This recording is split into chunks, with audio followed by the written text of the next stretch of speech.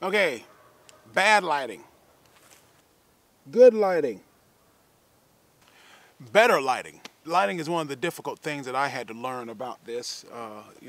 Again, this book, go buy it from Amazon. It works. I mean, the chapter on lighting. You open the book right here, and the first shot you saw, the camera was pointing toward the sun. If the lens is pointing toward the sun or pointing toward the source of light, the camera's gonna try to do all kinds of things in the computer to try to, it's gonna darken you out and you're just gonna be a silhouette. It makes you look like a serial killer. Or if you're interviewing your grandmother at the birthday party like we were talking last time and you have her next to the window, you're gonna make your grandmother look like a serial killer. That's not what you want. The light source pointing to the back of the camera.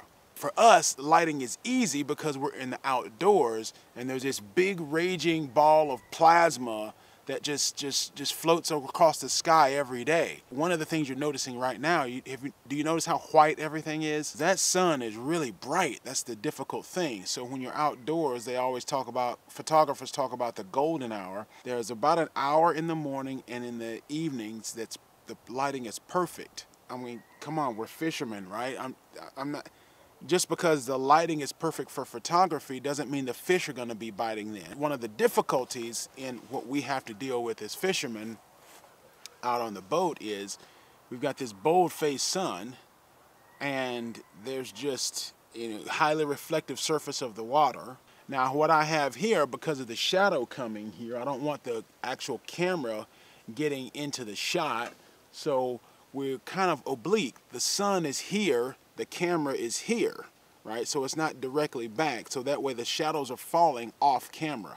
That way you don't see the shadows. One of the problems is that it's just so stinking bright. So what do we do about that? Well, here we go. Okay, so better lighting still. What do? We just moved into the shadow of the trees.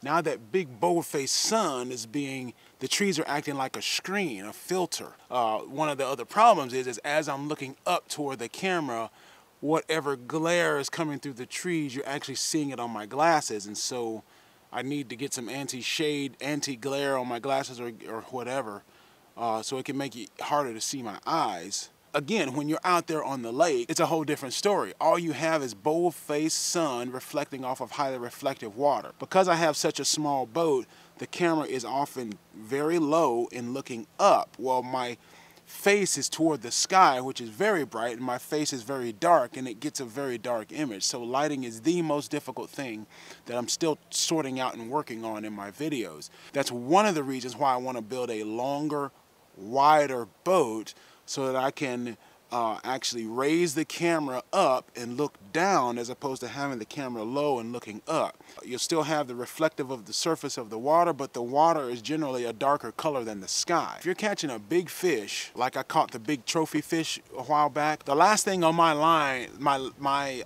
mind was lighting. I could have lit that better. I could have tried to turn the boat around better to have the sun on my face at the camera's back and try to get a better shot, but I was way more concerned with returning that fish back to the water safely than I was about getting pictures. So I took whatever pictures I could as quickly as possible and then returned the fish to the water and just dealt with what was really bad lighting, or rather bad use of lighting. I'm not good at lighting stuff on the inside of the house at all. I do know that the same principle applies.